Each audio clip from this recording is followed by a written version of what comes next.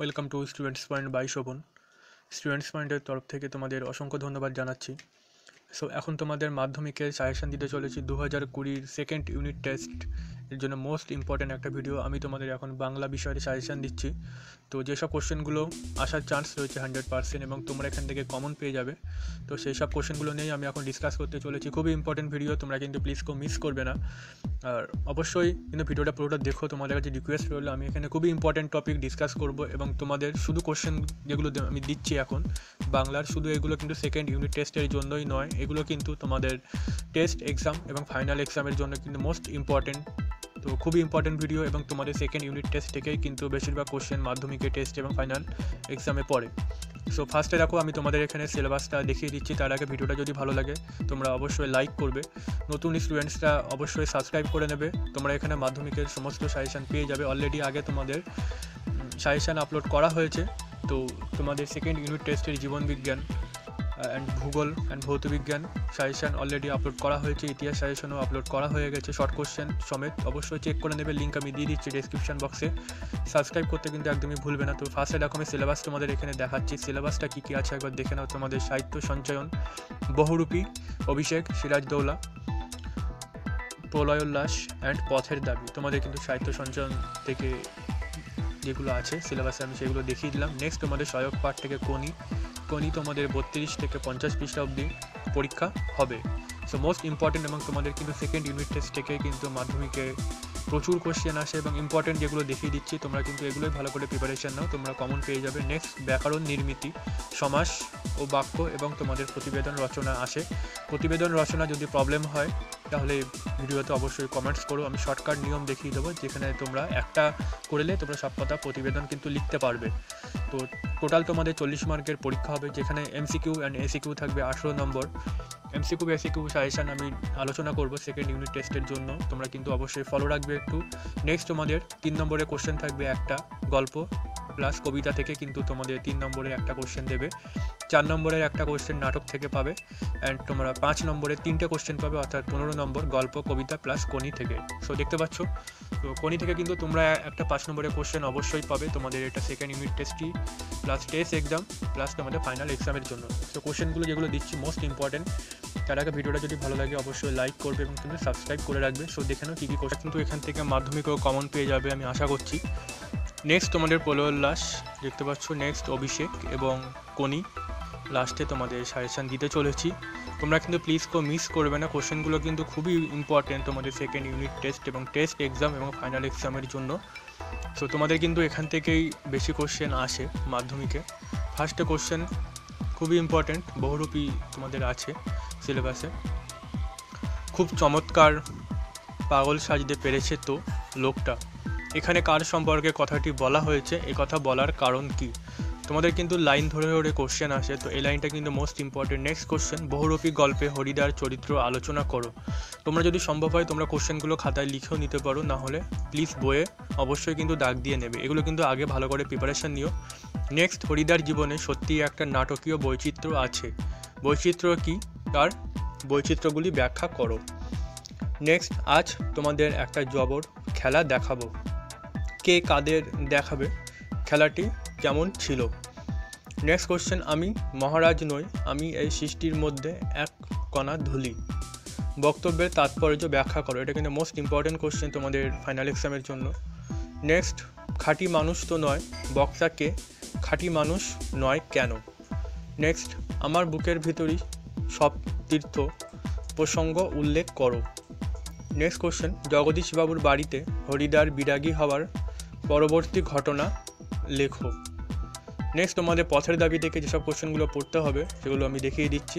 তোমরা কিন্তু এগুলো আগে ভালো করে প্রিপারেশান নিও। যাকে খুঁজছেন তার কালচারের কথা একবার ভেবে দেখুন, কে কাকে একথা বলেছেন, লোকটার কালচারের পরিচয় দাও। 2 নম্বর কোশ্চেন, কিন্তু এই জানোয়ারটাকে ওয়াচ করার দরকার নেই বড়বাবু, জানোয়ারকে তাকে ওয়াচ করার দরকার নেই কেন? পথের দাবি রচনায় অপূর্ব চরিত্র আলোচনা করো।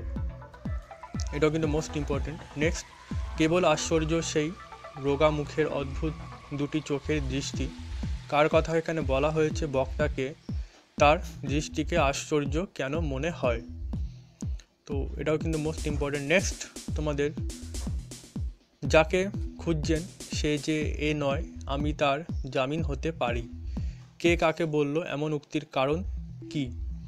বাবুর স্বাস্থ্য গেছে কিন্তু শখ 16 আনায় বজায় আছে, বাবুটিকে তার স্বাস্থ্য ও শখের বর্ণনা করো। নেক্সট, পলিটিক্যাল সাসপেক্ট কথার অর্থ কী? এটা কিন্তু মোস্ট ইম্পর্ট্যান্ট কোশ্চেন। আমি তোমাদের আগে গল্প থেকে 5 নম্বর এবং 3 নম্বরের সাজেশান দিয়েছি, কবিতা থেকেও কিন্তু 5 নম্বর 3 নম্বর মাধ্যমিকের সাজেশান দেওয়া আছে, লিঙ্ক আমি দিয়ে দিয়েছি ডেসক্রিপশন বক্সে, তোমরা কিন্তু ওই ভিডিওগুলো একবার চেক করে নেবে। তো এই কোশ্চেনটা কিন্তু দেওয়া আছে, 6 নম্বর কোশ্চেনটা মোস্ট ইম্পর্ট্যান্ট তোমাদের কিন্তু ফাইনাল এক্সামের জন্য। তাকে হাজির করা হলে পুলিশ স্টেশনে কী পরিস্থিতির সৃষ্টি হয়েছিল? গিরিশ মহাপাত্রের বেশভূষার পরিচয় দাও, তার চরিত্র আলোচনা করো। নেক্সট তোমাদের সিরাজউদ্দৌলা, এটা মোস্ট ইম্পর্টেন্ট এই বছরের জন্য। জানি না আজ কার রক্ত যে চায় পলাশি, কার উক্তি, উক্তিটির তাৎপর্য ব্যাখ্যা করো। এই লাইনটা কিন্তু খুবই ইম্পর্টেন্ট। বাংলা শুধু হিন্দু নয়, বাংলা শুধু মুসলমানের নয়, মিলিত হিন্দু মুসলমানের মাতৃভূমি গুলবাগ এই বাংলা। কাদের উদ্দেশ্যে, কে একথা বলল, তার বক্তব্যের তাৎপর্য লেখো। নেক্সট, মুন্সিজি এই পত্রের মর্ম সভাসদদের বুঝিয়ে দিন, কে কাকে পত্র লিখেছিল, এই পত্রে কি ছিল?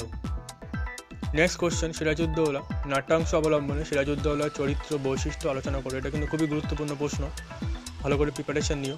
নেক্সট, কিন্তু ভদ্রতার অযোগ্য তোমরা, কাকে উদ্দেশ্য করে কথাটি এখানে বলা হয়েছে, এ কথা বলার কারণ কি? পরের কোশ্চেন সিরাজউদ্দৌলা থেকে, বাংলার ভাগ্যাকাশে আজ দুর্যোগের ঘনঘটা, নাট্যাংশ অবলম্বনে দুর্যোগের ঘনঘটা কীরূপ তা ব্যাখ্যা করো। নেক্সট, তোমাদের কাছে আমি লজ্জিত, কে কাকে একথা বলেছে, তার লজ্জার কারণ কি? নেক্সট, তোমাদের প্রলয়োল্লাস থেকে যেসব কোশ্চেনগুলো পড়তে হবে দেখে নাও।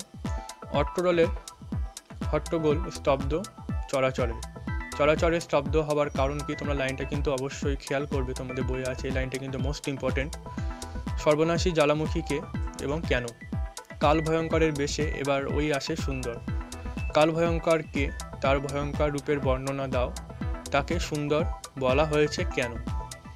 নেক্সট, ধ্বংস দেখে সৃজন বেদন, এই লাইনটা একটু খেয়াল করবে। তো এই লাইনটাও কিন্তু খুবই ইম্পর্টেন্ট, কোন ধ্বংসের কথা এখানে বলা হয়েছে? প্রলয়কে নতুন সৃজন বেদন বলার তাৎপর্য কি? পরের কোশ্চেন, ভাঙা গড়া খেলা যে তার কিসের তরে ভরো, ভাঙা গড়া খেলা কি, খেলার মধ্যে ভয় নেই কেন? তো নেক্সট তোমাদের অভিষেক কিন্তু এই বছরের জন্য খুব গুরুত্বপূর্ণ এবং কিন্তু প্রত্যেকটা লাইনে খুবই ইম্পর্টেন্ট, বাট যেসব কোশ্চেনগুলো এবছর আসার চান্স রয়েছে 100% সেইগুলোই আমি দেখিয়ে দিচ্ছি। সেকেন্ড ইউনিট টেস্টের জন্য তোমরা কিন্তু এগুলো ভালো করে প্রিপারেশন নিও। অভিষেক কবিতায় ইন্দ্রজিতের চরিত্র ব্যাখ্যা করো, মোস্ট ইম্পর্টেন্ট। নেক্সট, অভিষেক কবিতার নামকরণের সার্থকতা বিচার করো। জিজ্ঞাসিলাম মহাবাহু বিস্ময় মানিয়া, বিস্ময় কারণ কি, মহাবাহু কে? নেক্সট কোশ্চেন অভিষেক থেকে, মায়াবী মানব সীতাপতি, সীতাপতি কে, কেন সে মায়াবী? একই সাজে আমারে দশানন তজ, বক্তাকে সে কি সেজেছিল? নেক্সট, ইন্দ্রজিৎ জিতে তুমি সত্যি, তো এই লাইনটাও খেয়াল করবে, এটা কিন্তু মোস্ট ইম্পর্টেন্ট। কে কাকে কিভাবে জিতলো? লোক মরি পুনঃ বাঁচে, কে মরে পুনঃ বাঁচে, প্রসঙ্গ ব্যাখ্যা করো। অভিষেক করিলা কুমারে, কে কাকে কিভাবে অভিষেক করলো? নেক্সট তোমাদের কনি থেকে আছে, কনি থেকে যে কোশ্চেনগুলো ইম্পর্টেন্ট তোমরা এগুলো করে রাখবে, এগুলো কিন্তু খুবই ইম্পর্টেন্ট।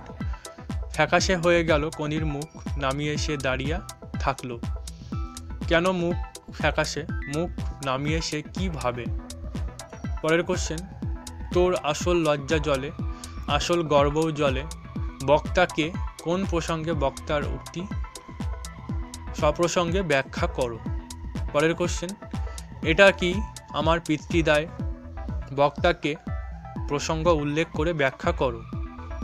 পরের কোশ্চেন, খিদ্দা আমি আর পারবো না, বক্তার মনের ও শরীরের অবস্থা বর্ণনা দাও, খিদ্দা কীভাবে সেটা সম্পূর্ণ করেছিল। সো দেখতে পাচ্ছ তোমাদের মোটামুটি এই সব কোশ্চেনগুলো ভালো করে প্রিপারেশন নাও, তোমরা কমন পেয়ে যাবে। আর অবশ্যই কিন্তু আগের ভিডিওগুলো চেক করে নেবে, খুবই ইম্পর্টেন্ট। সমস্ত সাজেশন আপলোড করা হয়ে গেছে, লিঙ্ক আমি দিয়ে দিচ্ছি ডেসক্রিপশন বক্সে।